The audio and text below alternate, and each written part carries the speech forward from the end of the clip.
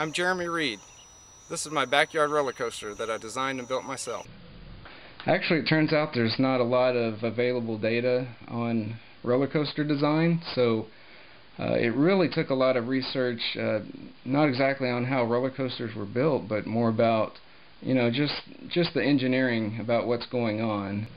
Well, I'd always had a great interest in roller coasters, and it was about the time that I'd taken a few college courses, specifically a physics course and a strength of materials course. And I realized that this is something I could actually make on my own using lumber.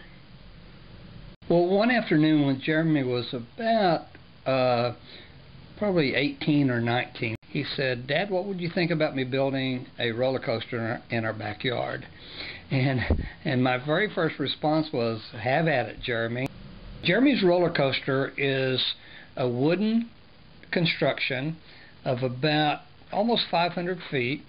It's on our property here in Newcastle, Oklahoma. The very first time I got in the coaster, I was quite nervous. It's kind of amazing to be sitting on top of this creation of your own, and you're hoping that you checked everything. So it was quite a thrill, even though the ride itself shouldn't have been that thrilling, but just the fact that I had put the thing together made it a little bit more exciting.